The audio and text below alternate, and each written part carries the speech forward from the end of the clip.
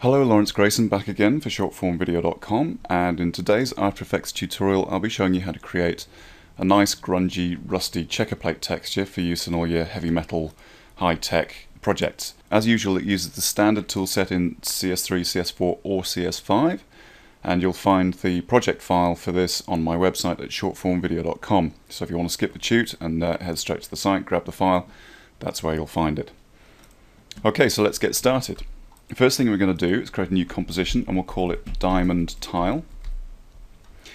As you can see, I've already set it up to the way I want it, which is 100 pixels wide by 100 pixels deep. The duration really doesn't matter because it's going to be a still frame anyway, so we'll just hit OK and move on. Next thing we need to do is create some guidelines, so hit Ctrl R to bring up the rulers and just drag a guideline in to the 0 point, and you can see in the info box up at the top it'll give you an idea of where the guideline is as you drag it. Next one's going to go at the 30 pixel mark, and we'll just create some more at exactly the halfway point on the horizontal and the top and bottom. So again, 0 pixels and 100 pixels. One more on the vertical at the 15 pixel mark. So as you can see, we've got a 30 pixel wide by 100 pixel deep template. Now we go to the pen tool, select a nice medium grey for our fill, and just make sure the no stroke option is checked. Okay, so with the pen tool we're just going to create a basic shape. So click at the intersection points to create a rough diamond. Don't worry about getting it too close to the intersection points just yet, because we'll be tightening them up later. So that's the rough diamond created. We'll just tidy it up a bit with the regular cursor tool, and you'll find they snap to the rulers that we've set up. Now that's not quite the look we're going for. We just need to make a couple of small changes. So go to the pen tool again, hold down the button and select the Convert Vertex tool. Now for zoom in, to show you what happens, we're going to convert the vertices on the horizontal plane, so this one and this one, and that'll just give us a nice rounded diamond. Okay, back in the shape layer, twirl down the menu, select the contents and shape number 1, and hit Ctrl D to duplicate it twice. So we've now got 3 rounded diamonds. Twirl down shape 2 and select transform, hold down shift and just tab the cursor key until it's in the right place. Do the same with shape 3, and this one's going to go right up to the edge. Now we'll just take shape 2 and center it up a bit. Okay, that looks good. So we can actually kill these guidelines now, so you can get a better look of what we've done. So we've got a nice 3 diamond checker plate tile. Now it's not quite finished. If we were to use this as it is, the checker plate tiles will all be close together, so we just need to create a little bit of border space around the diamond. So I hit Ctrl and K to bring up the composition settings, and I'm just going to tweak the width and the height to 110 pixels wide. And as you can see, that just gives us a nice small border around the outside of the tile. Next thing to do is create a new composition. And we want this to be fairly large, so I'll pick the HDTV 1080 preset, which is square pixels 1920 by 1080. The frames per second, again, it's a still image that we're creating, so none of this matters. And we'll call this repetile and hit OK. Drag the diamond tile into your repetile composition. Go to your Effects and Presets panel and type CC repetile and drag that onto the diamond tile component. In the tiling options box, select checker flip 45 and then just expand left and right so that it fills the frame.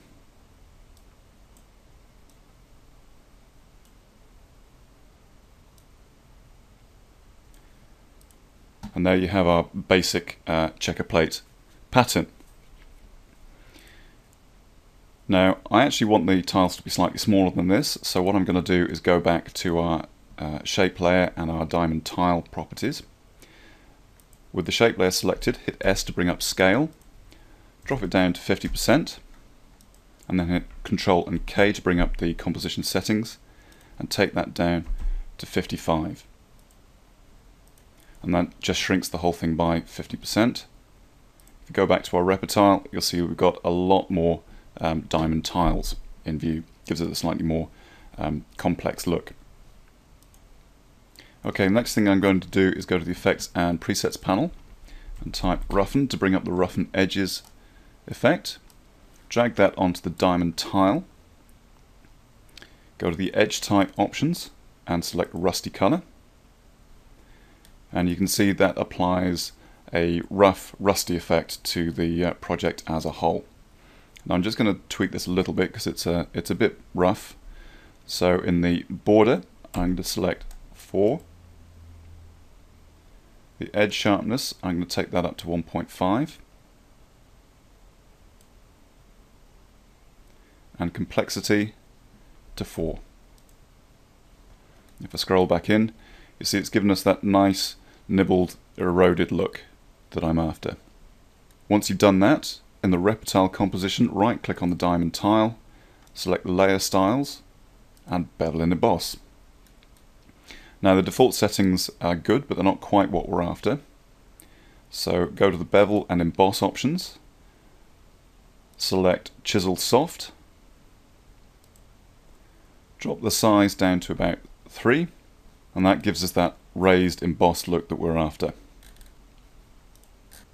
Okay, our next step is to create a background. So right click and select New Solid. Using the eyedropper, pick the same grey you used for the diamond texture and just select that, and we'll call it checker plate background color, and hit OK. Drag it to a point underneath the diamond tile, and it gives us a solid checker plate look. It's not quite finished yet.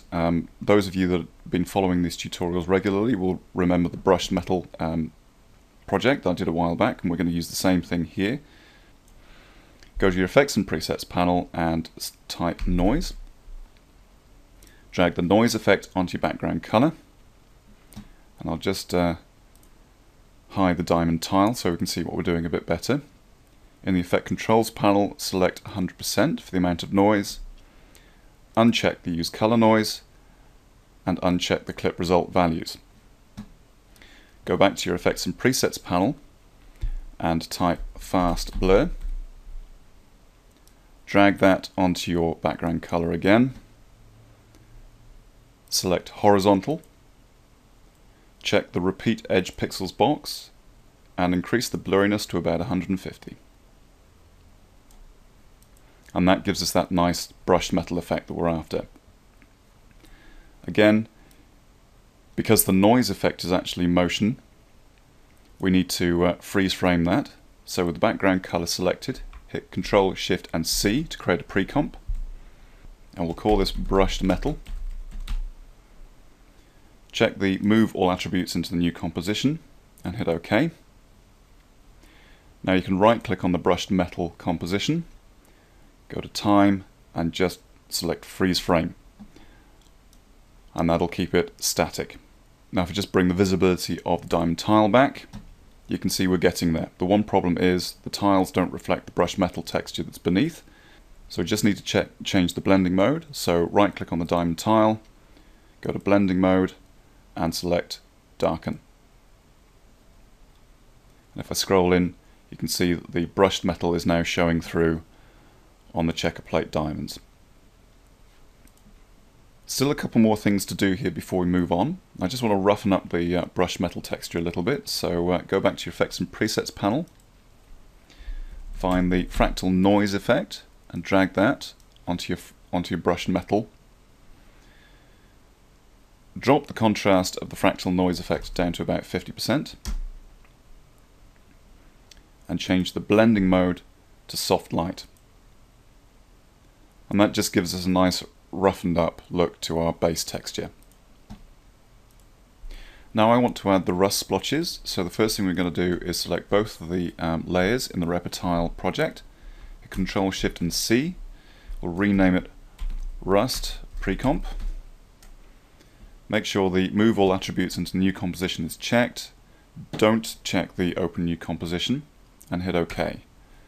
And that'll merge them into a single composition that we can apply any new effects to. Now that we've got our Rust Precomp layer created, I'm going to select it and hit Ctrl and D to create a second version.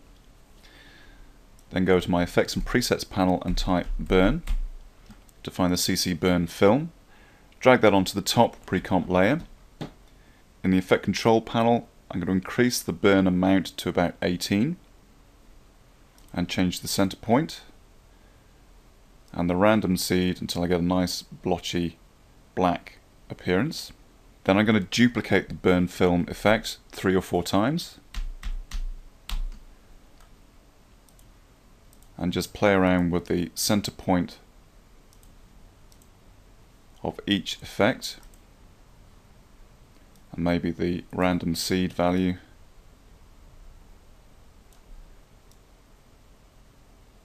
Until I get the effect that I'm looking for.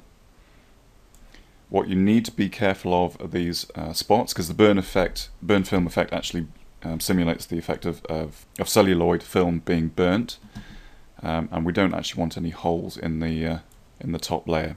Okay, so that's looking good. Back to the Effects and Presets panel, type CC Toner, drag the CC Toner effect onto your top Precomp layer, check the Shadows color button, and pick a nice rusty orange color and hit OK. Check the midtones color and select white. Now I'm going to right click on the Rust Precomp top layer, select blending mode and linear burn. And now we can play around with the CC Toner rust color until it looks a little bit more rusty and hit OK. Okay, we're on the final run now, so right click, create a new composition, again 1920 by 1080, and we'll call this checkerplate final. Drag the repetile comp into the checkerplate final, set it as a 3D layer, and now we can apply some lights to it.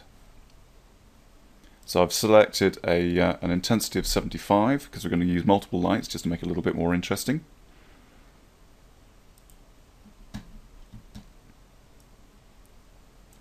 And just drag the handles until you've got a nice interesting light. And just duplicate that and position it over the other side, maybe change the point of interest, drop it down. Bring it a bit closer. Okay, final stage, right click, select new and adjustment layer. Find the curves effect and drag it onto the adjustment layer. And we're just going to give it a little S curve to give it a bit more pop. Okay, so there you have it. You can render this out as a PSD file or a TIFF, or just leave it as is and use it in any of your project files. As I mentioned earlier, the project file I've just created here will be available on my website at shortformvideo.com. So if you want, just go there, grab the project file and use it in your own work. I hope you found this useful. Thanks for watching, and I'll see you next time.